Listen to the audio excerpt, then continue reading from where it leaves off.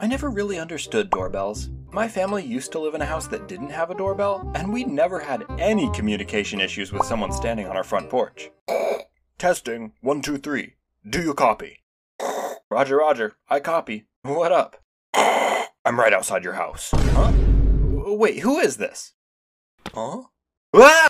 But seriously, whenever any friends showed up, they just knocked on the door and we were able to let them in. Knock and the door shall be opened to you, right? Trust me, that never fails. Knock long enough and eventually someone's gonna get fed up enough to open the door.